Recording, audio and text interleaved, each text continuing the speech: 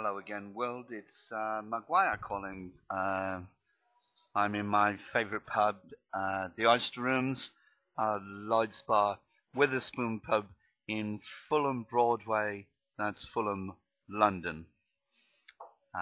About to recite my latest poem, again written in the early hours of this morning, as I'm very, very, very much nocturnal. This poem is called The Prisoner of Progress. It's not that simple anymore. Things have changed. Too many rules set to cleanse, laundering our freedoms. I remember being a child, looking inwards through the iron bars of the playground railings, not there to keep me out, but to keep me safe within. I'd look on longingly, knowing sooner than later it would be my moment for play, my joy, my experience to swing, spin, and slide, the highlights of my day. But it's not that simple anymore.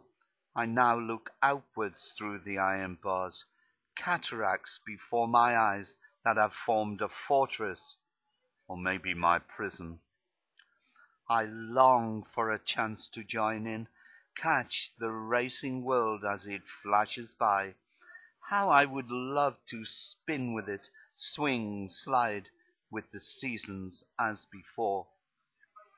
But the world has shrunk, brought with it so many different cultures, so many outlooks and attitudes that I no longer recognize good when I see it.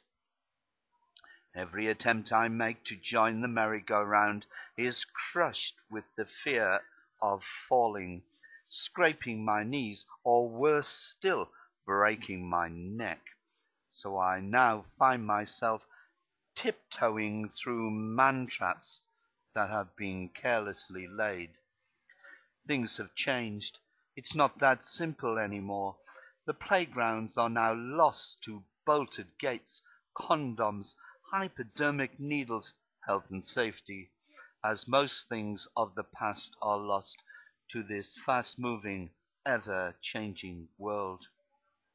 It's not that simple anymore. The rules have changed. We don't even need nuclear bombs anymore, for we have stumbled blindly into the new arsenic, found a poison that will put an end to it all. We have learned to be moral cannibals, to feed upon each other's wits and insecurities. Compassion has become the precursor to suicide, and we change the rules to suit as we avoid the embarrassment of failure. I long to look through the bars again, to look back to my childhood, be part of that happiness and safety, even if it was all just an illusion, for at least I had a dream. Sadly, that can never be, for the rules have changed. I am a prisoner of progress, isolated in my own loneliness, and it's just not that simple anymore. Thank you.